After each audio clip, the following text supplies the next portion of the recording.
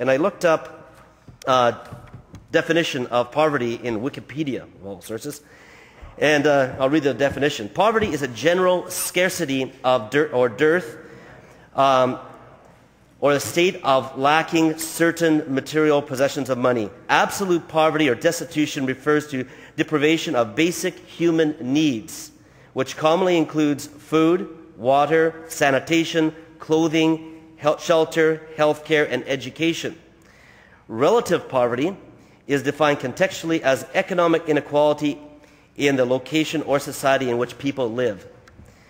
And so just want to speak about absolute poverty or destitution, and that is universal. It doesn't matter where people live.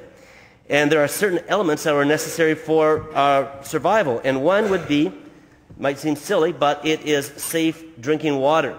And that's one of the biggest advancements in third world or in first world nations is the improvements in drinking water. We have seen probably about there are millions of people, children that die every single year because of poor drinking water, dying of cholera, typhoid, malaria, diarrhea. So this is something that we all benefit because we're in a wealthy nation. There are more people, more children that have died in the past couple of decades than died because of poor water conditions than died from the Second World War. Also, clothing. You know, that's a need. I know in Maple Ridge that there are about half a dozen thrift stores that provide low or no cost clothing for the needy. So that it is available. Shelter. I don't see children. I haven't seen children, as I've seen in other places, living on the streets. There may be some, but it's a rare occurrence, and normally there is intervention. Food.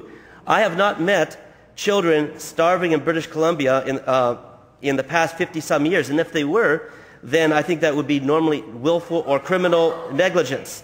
Healthcare. It's available to 1 million free for about 800,000 people that paid no healthcare premiums.